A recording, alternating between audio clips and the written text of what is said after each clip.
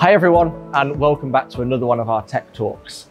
Today we're going to be focusing on the roughing processes for this part behind us. And I'm happy to welcome Ben from Sandvik Coromant, who's going to be giving me a little lesson on what strategy to use, what tooling to use, and then how do I make sure we get the most out of it with Fusion 360.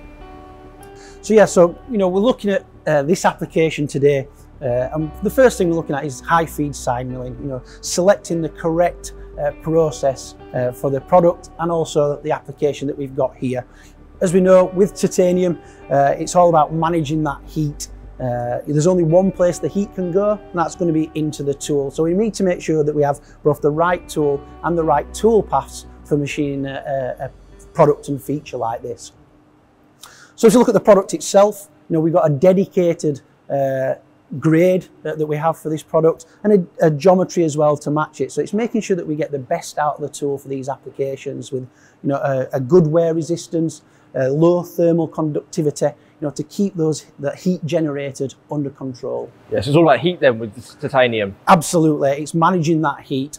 So I think back to the days when I was an apprentice and I used to use indexable mills, and I used to go nearly 100% step over with a tiny step down.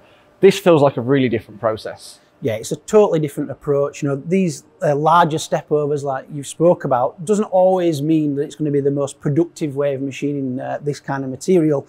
As we can see there with the long engagements, this large AP, we can utilize that full length and still get a high metal removal rate and run at much higher data, higher VC surface speed than you would when you were looking at a larger width of cut that you're talking about. Yeah, just one quick thing. What's VC? So VC is the surface speed. So we use the surface speed, okay. And that enables us to calculate our RPM. Yeah, because that's dependent on the diameter, not just the RPM, isn't it? Exactly. So we have to do a calculation for that to make sure that we can get the correct RPM for the application that we're doing. Okay, brilliant. Yeah, so it seems like there's a lot of technology around the tool, and we just now need to make sure that when we program this from inside of Fusion, we're using that to the most. Because I suppose it's one of those, if you've got the flutes, let's use them. Let's go full engagement and tiny step overs then. Yeah, definitely. The tool is one thing, but making sure that we've got the right tool path as well to match that tool is really important. Yeah, perfect. Okay, brilliant. So I suppose let's jump into Fusion and see how we do this. Yep, let's go. Even though the roughing operations are rarely seen on the finished product, ensuring the right amount of stock is removed during this process can drastically influence the way we need to finish off our part. In Fusion 360, we have dedicated adaptive roughing strategies. These complement the flute geometry of Sandvik Coromant's solid carbide Plura M mills. Take the outer profile of this component. We've used a 2D adaptive roughing strategy here. This allows the selection of a contour for the toolpath to be calculated from. The side of the contour to be machined is indicated by the arrow and can easily be flipped. Using a 2D adaptive strategy on the outside of the part completes the roughing at one level. This allows us to fully utilise the flute length of Sandvik's 5xD Plura M mills. Now looking at the inner portions of this component, we need to use our 3D adaptive roughing strategy. We'll be using the CoroPlus tool library to ensure the correct tool is chosen for the application, and the recommended cutting parameters are also applied. We start with defining the type of geometry we're going to be cutting, and providing further details on the depth of cut, and conveying to the tool library that we're using adaptive or dynamic milling strategies that are optimized to utilize the full flute length of the tool. Now to choose the exact tool and build the full assembly. Everything from the collet to the CoroChuck 930 holder and the interface with our HSK 100 spindle. We now have the full representation ready to send to Fusion. Not only the tool geometry will be sent over and the cutting parameters, but also we can look at the recommended step down and step over to be used with this tool. When we program an adaptive roughing strategy, the optimal load or step over is the driving factor. I'm sure we've all lost a tool or two when previously a tool has entered into a corner similar to its own diameter and we experience a large spike in engagement. Normally this results in poor surface finish with excessive deflection, or even worse, having a critical failure of the tool itself due to this spike in load.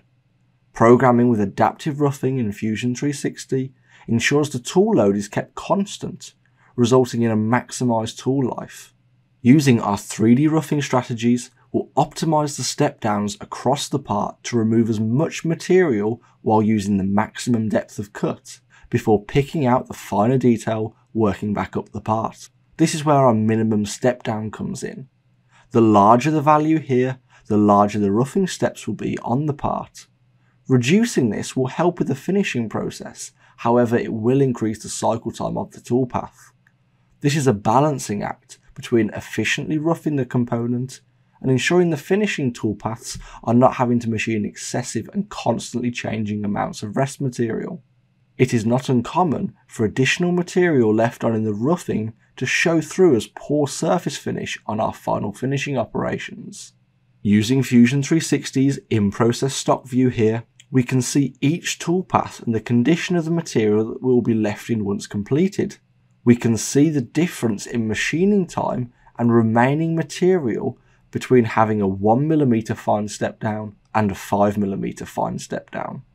Be it multiple setup aerospace work or mould and die tools, Fusion 360 can provide optimised roughing strategies to ensure you're getting the most out of your tools and keeping your machine cutting efficiently.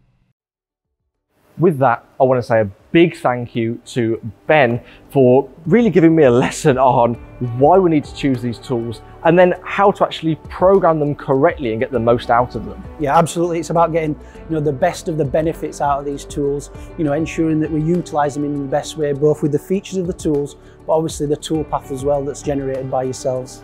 Yeah, because it's all about removing that material as quickly and also as effectively as possible as well. It's definitely taught me something, and I'll be taking that forward on when I look at programming jobs, the strategies I choose, and then the tooling behind those strategies. Remember, we've also used the CoroPlus tool guide integration inside of Fusion to make that selection process even easier. There's no more scrolling through catalogues, trying to find that long digit code that you'll inevitably forget. You can do this all from inside of Fusion now. If you want any more information on what you've seen today, please click on the links below. And don't forget, tune in next week where Ben's going to give me another lesson on how to most effectively do drilling and then thread milling in our titanium components. So thanks very much for watching, and we'll see you all again next time.